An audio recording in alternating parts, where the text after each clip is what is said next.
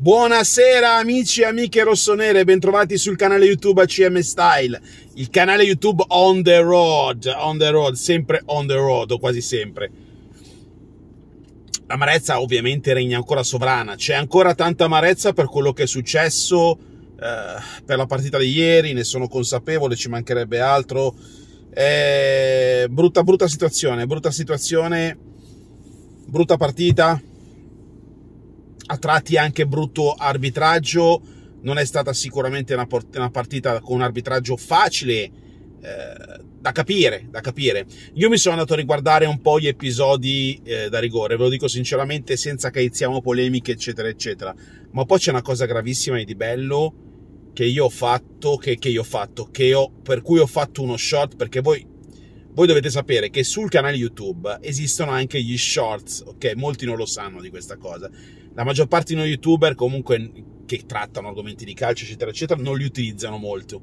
A me piace utilizzarli perché sono cose brevi da 30 secondi, 40 secondi e sono anche molto carini. L'ho pubblicato tipo 20 minuti fa, uno short in cui si vede una cosa gravissima che adesso vi racconto. Una cosa che può avere diverse interpretazioni, per carità, però fatta e detta da un arbitro, secondo me, è grave, mettiamola così. Ma veniamo un attimo a noi, riguardo a quello che è successo appunto con l'arbitraggio di ieri. Ho detto, regna ancora tanta amarezza, tanta delusione, perché abbiamo dovuto lasciare un'altra competizione, dopo la Champions League, adesso è toccata la Coppa Italia, una competizione che sembrava sinceramente con la strada una strada in discesa, sinceramente, ve lo dico. Certo, l'Atalanta forse era uno degli ostacoli più importanti da dover superare. Pensate che l'Atalanta, delle prime 8, l'unica squadra che ha battuto è sempre stata il Milan, cioè nel senso in questo campionato, a dicembre e adesso. È l'unica squadra considerabile delle big, delle prime 7 o 8. E così, era una piccola parentesi, dicevo, siamo usciti anche da questa competizione, ci rimane l'Europa League e il campionato. Io sul campionato sinceramente nutro pochissime speranze, molto poche, mentre sull'Europa League qualcosa possiamo anche dire, ma non così, non giocato in questo modo.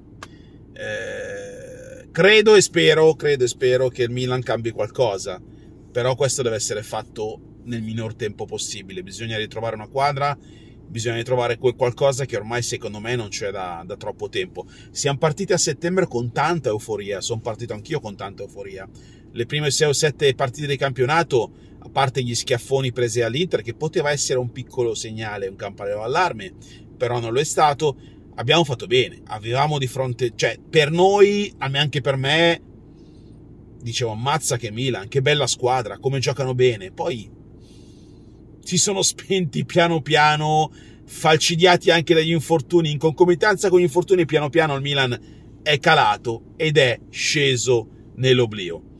Dicevo, mi sono rivisto gli episodi dei rigori. Allora, sul rigore causato da Jimenez, ragazzoli belli, io ho visto 7 angolazioni diverse.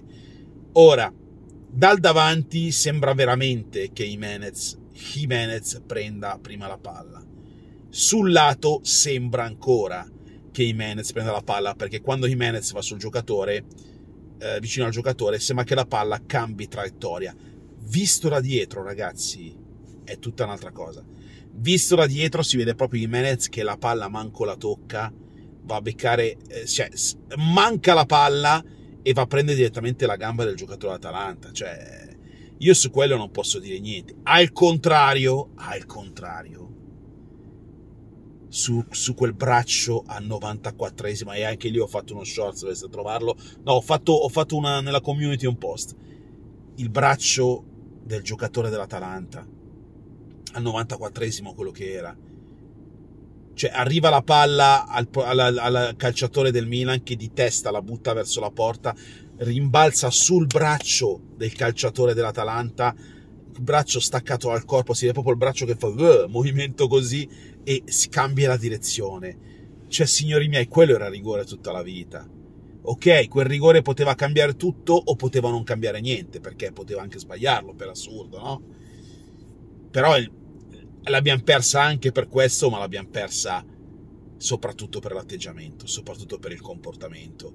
Un comportamento inconcepibile, era uno degli obiettivi primari e non ce la siamo giocata quasi per niente. Il Milan che conosco io, le potenzialità che ha questo Milan, non dico che la schiacciava l'Atalanta, ma la surclassava sicuramente. L'anno scorso l'abbiamo surclassata, no, l'altro anno, con giocatori sicuramente meno di quelli che abbiamo adesso. E il comportamento e l'atteggiamento secondo me è anche stato sbagliato, a parte essere stati messi in campo. I ragazzi sembrano ancora una volta demotivati, ancora una volta senza grinta, senza voglia. E a proposito di comportamento, veniamo all'atteggiamento, alle parole gravissime. Vi racconto, Di Bello, l'arbitro, a fine partita c'è un'inquadratura che io ho rimesso nello short, che andate a vedere dopo, in cui si vede girato verso bordo campo a fine partita che dice chiaramente: andate a casa. Ora, magari ce l'aveva coi figli che erano in tribuna che si sono comportati male, gli ha detto andate a casa? Magari ce l'aveva con quelli dal VAR che gli ha rotto le palle e andate a casa? Andate a casa.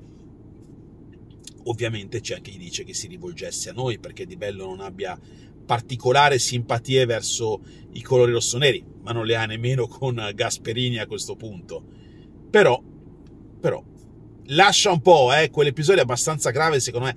Andate a casa. A chi poteva dire andate a casa? Cioè io faccio ancora fatica sto cercando di interpretare, no? Perché poi il beneficio del dubbio devo lasciarli a tutti, però ripeto, andate a vedere lo shorts e vedete che chiaramente dal labiale si vede andate a casa. Ora, non facciamo i complottisti, però era così, per dovere di cronaca ho voluto riportarvelo.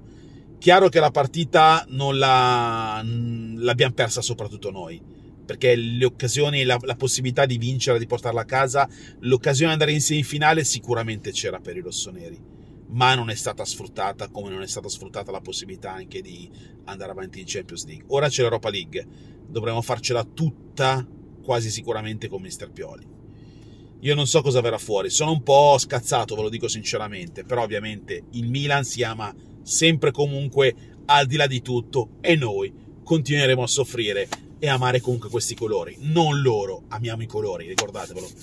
Fatemi sapere cosa ne pensate ragazzi, io vi auguro intanto un buon proseguimento di serata, sempre comunque Forza Milan, noi ci sentiamo più tardi, anzi no, domani scusate, e adieu!